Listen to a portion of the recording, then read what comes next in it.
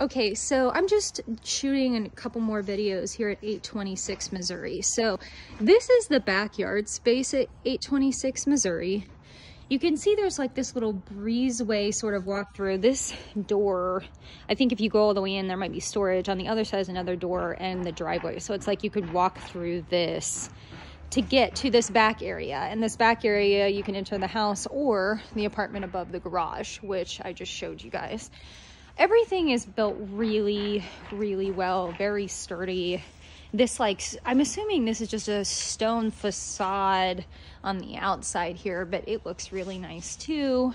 I'm not going to be able to do anything on the inside of the house until the other tenant returns, but just wanted to give you an idea of what I'm looking at. And so there is a little like unpaved driveway sort of area in the front of the house. And okay, in the back, we've got a couple steps down, and you can see that there's a whole parking area here in the back that's actually paved on top of the garage space. So I think she could definitely sell this for $300K plus.